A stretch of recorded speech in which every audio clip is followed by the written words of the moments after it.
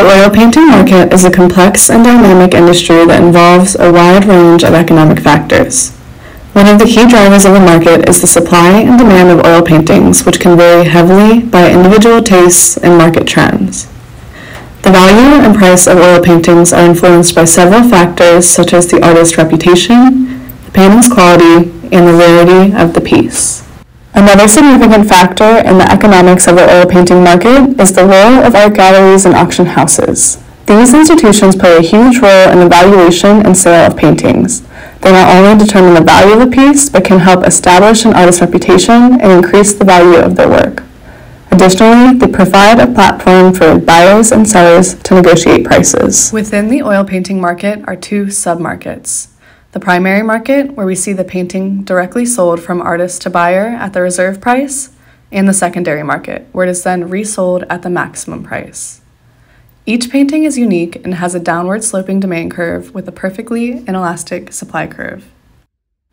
Buyers who pay less than they would have therefore create consumer surplus, which incentivizes art dealers to attempt to capture this profit, reselling to those willing to overpay. In the secondary market, its value is defined by auctioneers, curators, and gallery owners. Like any other market, the oil painting market has its own set of costs and benefits that one must consider before investing. One of the most notorious costs associated with oil paintings is their high price. Some pieces can sell for millions of dollars, making it difficult for potential buyers to enter the market and subjecting it to elitism. Another cost is the limited availability of the paintings. Genuine oil paintings are often one-of-a-kind pieces, which means there's a limited supply. And as a result, collectors may struggle to find the works that they want, especially if they're looking for something very rarefied. Lastly, a lack of transparency and inability to price compare due to private sales creates barriers for new buyers to enter the market. 90% of the works sold privately to collectors ultimately end up in warehouses hidden from the public view.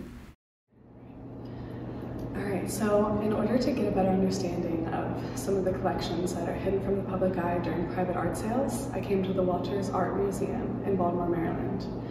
Behind me is a part of the collection that was acquired by William Walters in the late 1800s and then was passed down to his son Henry Walters. And in 1935, he donated this to the city of Baltimore for the enjoyment of the public.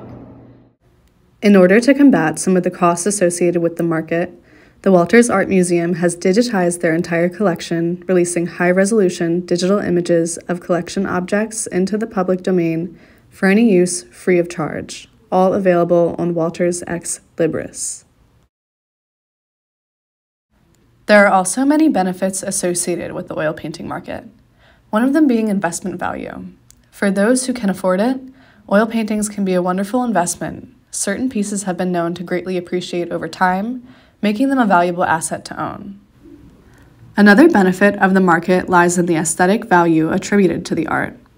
People desire to live with great works of art, and beyond their investment value, oil paintings are often viewed as visually appealing and add a touch of elegance to any space to be enjoyed by collectors and non-collectors. Finally, one of the most significant benefits of the art market is its resilience and ability to pivot alongside technological advancements over time. Since the COVID pandemic, online art sales have risen to 25% of the market value, providing some much-needed balance to the top-heavy market. Online art sales allowed for more buyers to enter the market and created more transparency.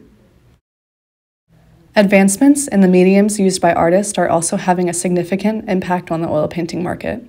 The increased reliability of acrylics have caused many artists to change mediums to keep up with the demand.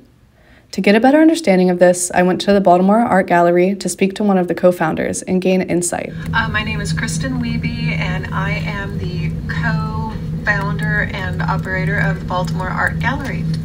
I run it together with my husband, Sonny Lacey. Beautiful, yeah. Awesome. So I kind of came to ask you a couple questions about the painting market and the difference that mediums kind of command. Could you tell me a little bit about the upcoming rise in acrylics versus the historic preference for oils? Sure. I think, oil painting has historically commanded a higher price than acrylics.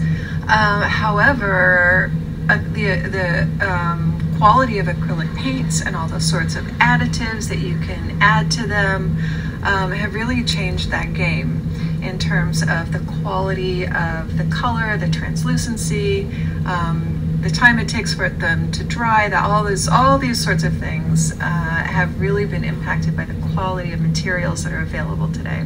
Oh, wow. Yeah.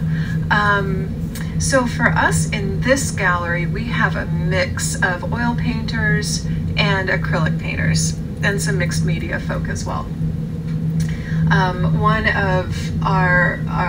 One of our favorite artists here is Susana Rivera, and she is normally an oil painter, but her work sells so fast and she paints so heavily with such a heavy texture, she actually switched over to acrylics for us. Wow. So she could keep up with demand. Wow, that's actually perfect. So Yeah. you're noticing that as the kind of technologies change within painting, it's making it more accessible to artists and Absolutely. more feasible for selling. Absolutely.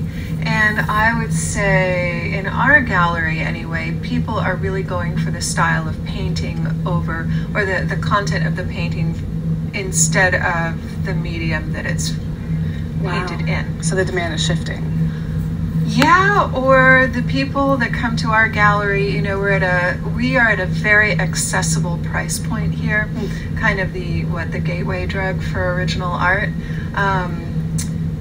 And so we get a lot of first-time original art buyers here, and I think that they're not so interested in, oh, is it oil, is it acrylic, is it, you know, what media are we working in? So I don't know, is this helpful to answer your question? Absolutely, yeah. Okay. And it's interesting too, because compared to primarily in like the auction houses, they're reselling other artists' pieces. Yeah. So that has a lot to, you know, the artists themselves can only command a certain price, and then the people who are marketing that to the other auctioneers. Yeah, and that brings up a really good point of old art, old paintings. Because acrylics have changed in quality, the things that you're going to find that are antiques, historical, are going to be generally oil paintings. They will have held up better. But the work that's being done today, I don't know, it probably will give oil painting a run for its money in terms of long-term monetary values. In conclusion, the oil painting market is multifaceted and highly subject to a variety of economic factors. However, investing in oil paintings can be a complex but rewarding experience. While there are significant costs associated with the purchasing of these works of art, such as high prices, limited availability, and lack of transparency, there are also many benefits, including investment value, aesthetic appeal, and its resilience and ability to adapt. The art market is evolving along with technological advancements that are increasing access and transparency. As with any investment, it is important to weigh the potential risks and rewards carefully before making a purchase.